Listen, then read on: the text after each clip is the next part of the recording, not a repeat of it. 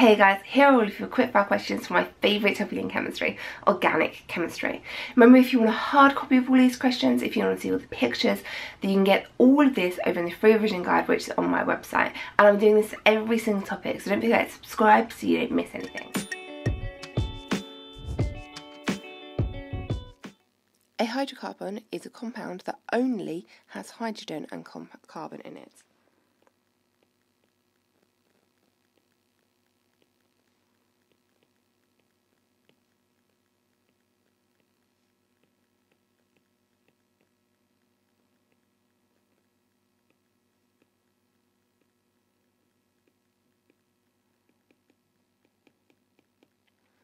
What is crude oil made up from?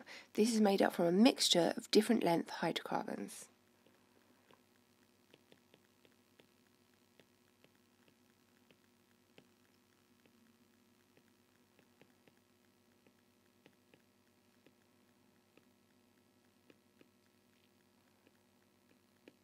What is the general formula for alkanes? It is CnH2n plus 2. Methane is meth, so it has one carbon. Carbon makes 4 bonds.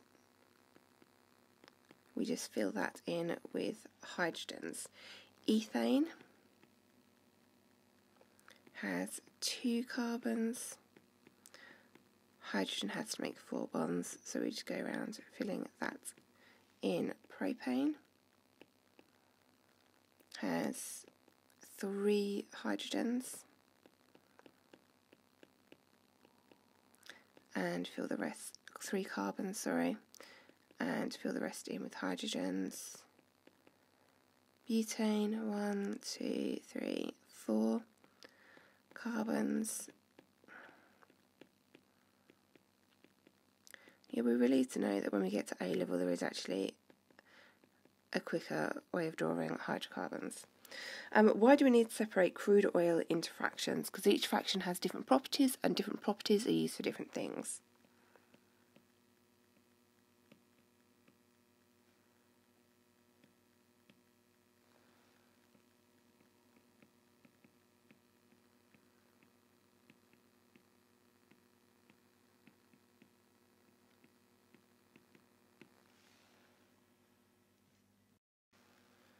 Things that have a small chain length are going to have a low boiling point, and things that have a long chain length, large molecules, are going to have a high boiling point.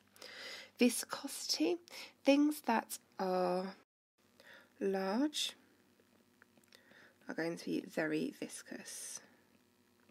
That means they're very, very hard to pour, very thick like honey. Flammability, things that are small, are going to have a high flammability. The word equation for combustion, we have hydrocarbon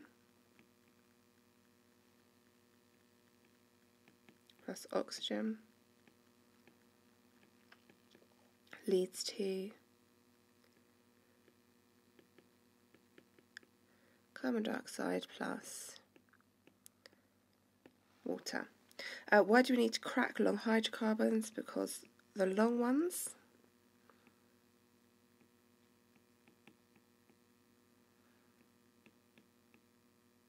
aren't very useful,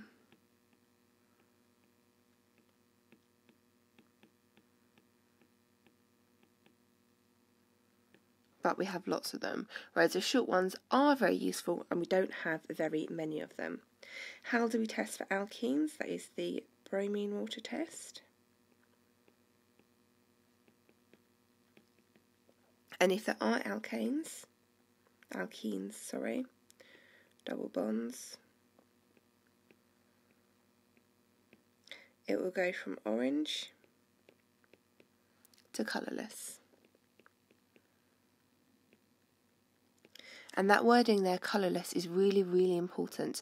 The exam board will not accept clear, it has to be colourless. This next lot is for chemistry only. The general formula for alkenes is CnH2n. Unsaturated means it has double bonds.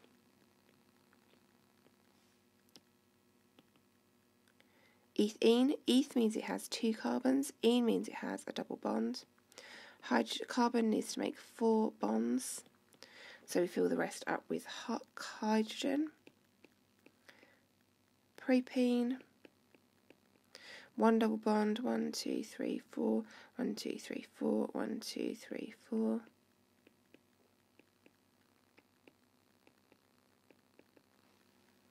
Butene. Bute is 4 carbons, 1, 2, 3, 4, but we only need 1 double bond in there. Hydrogen again makes 4 bonds. Carbon makes 4 bonds. Hydrogen makes 1 bond. So we just need to fill up the rest, make sure that everything has the right number of bonds.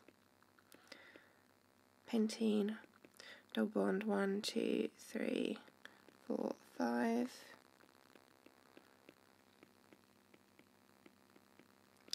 As I said earlier, when we get to A-level, there is a quicker, nicer way of drawing things, because we're going to start labelling some really nasty things at A-level.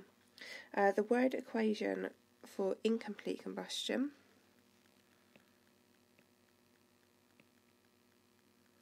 hydrocarbon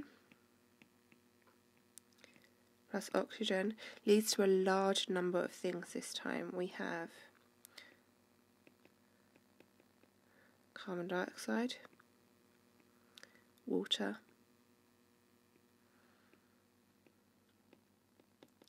carbon monoxide, and carbon particles. What is the difference between incomplete and complete combustion? Complete combustion is with lots of oxygen, incomplete combustion is not a lot of oxygen. So it is the levels of oxygen. Describe the reaction of an alkene with halogen. This is going to be your bromine water test. So it's going to take up the halogen and it's probably going to lead to a colour change. The reaction of an alkene with water, that is going to take up the water. This is one of the ways of producing alcohol.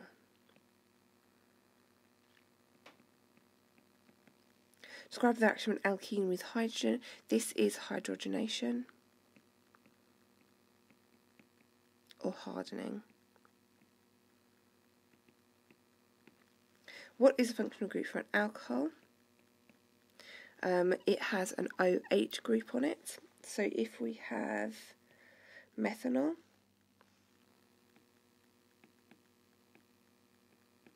we have 1 carbon. We have our OH group, and then we just need to fill the rest in with hydrogens. Propanol is going to be 3, and then fill the rest in with hydrogens. Let's do ethanol, which I missed. 2 carbons.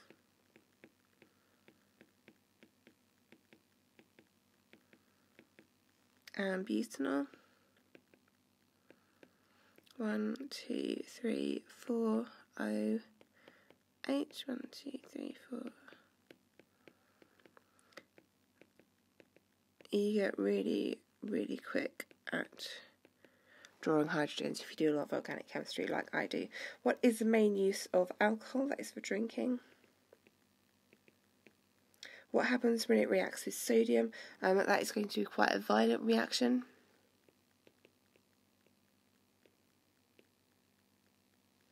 What happens when it reacts with oxygen?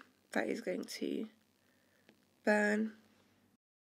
When we react alcohol with an oxidizing agent, it can turn into a number of things, including carboxylic acids.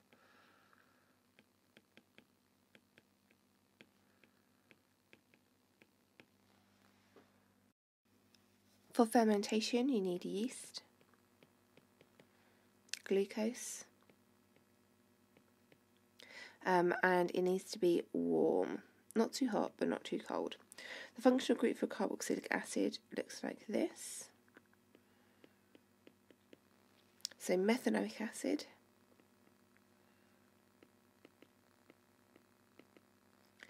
is our 1 carbon, the functional group, and then a hydrogen.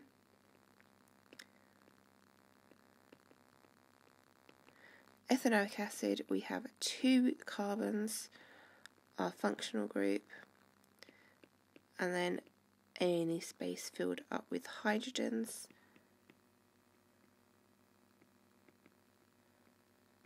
Propanoic acid, 3 carbons, our functional group, and then anything else filled up with hydrogens. Butanoic acid, 1, 2, 3, 4 carbons, our functional group, and then everything else filled up with hydrogens. Ethanoic acid is a vinegar. When it reacts with a carbonate, it's just an acid reacting with a carbonate, so it's going to fizz, let off a gas, and that gas is going to be carbon dioxide. Not a lot happens when a carboxylic acid reacts with water, but it is going to lose a hydrogen ion. When a carboxylic acid reacts with an alcohol,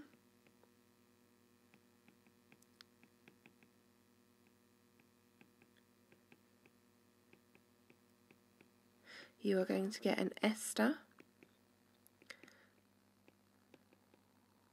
plus water. The ester that they like to talk about is ethyl ethanoate.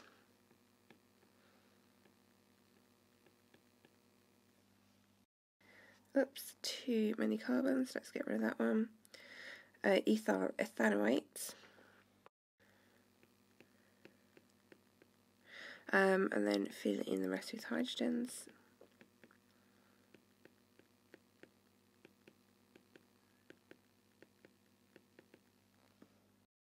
A monomer is a small bit.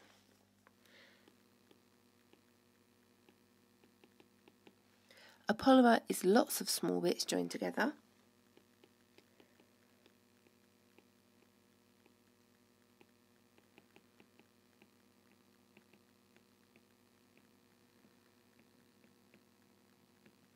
Polymerization is the joining together of small bits.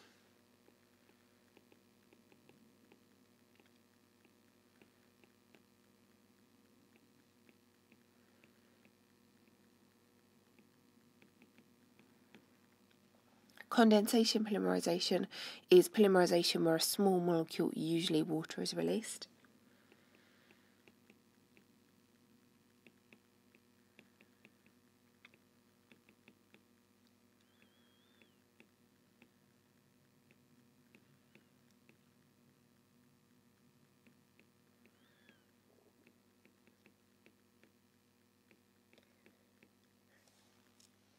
The structure of DNA is a double helix.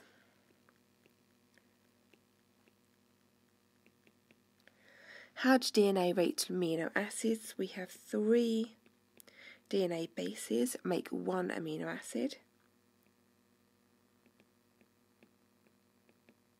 And I haven't left myself much space for this. But we have amino acid, we have